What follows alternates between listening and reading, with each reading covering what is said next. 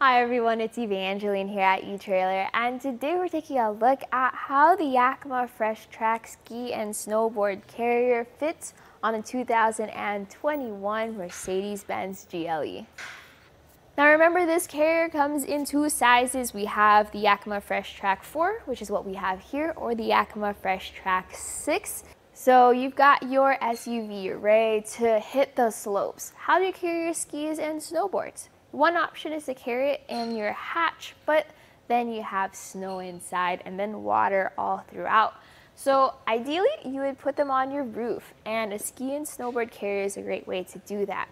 We have different options for your car. The Yakima FreshTrack is going to be an affordable but also solid option where you still have premium features like locks, as well as versatility to use this as a fishing pole carrier during the warmer months without breaking the bank.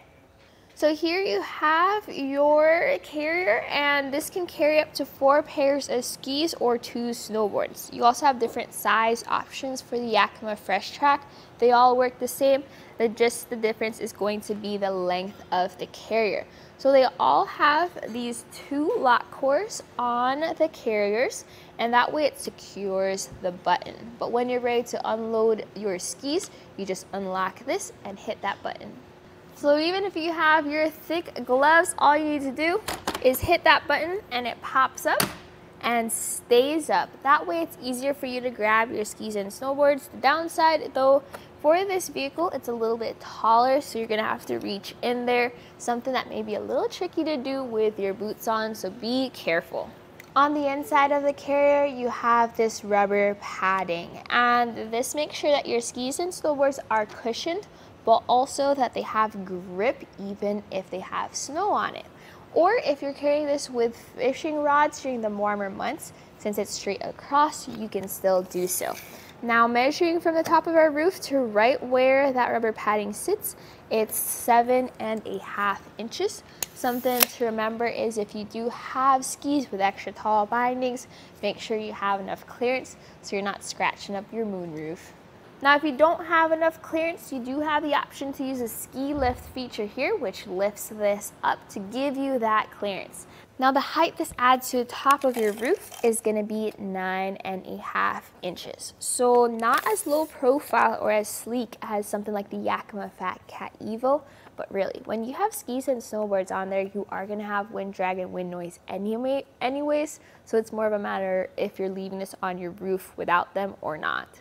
This has a universal clamping jaw system, so the jaws just fit around your crossbars, and then you have this T-bolt that locks it into place.